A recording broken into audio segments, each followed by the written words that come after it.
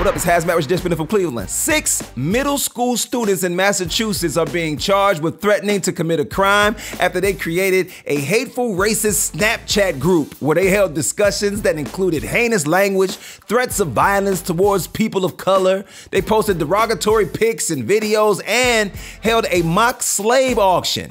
And they say America's not a racist country.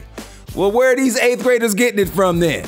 But I'm glad they got caught, suspended, and are being taught a lesson.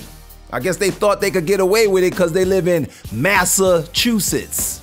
Speaking of bad kids, in Houston, the FBI put out a post needing your help saying, have you seen these, quote, little rascals? Apparently, these middle schoolers successfully robbed a Wells Fargo bank. And the FBI can't find them? What you want me to do? I don't know.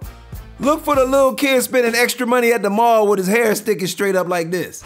This has been HazMatt with Dishin from Cleveland.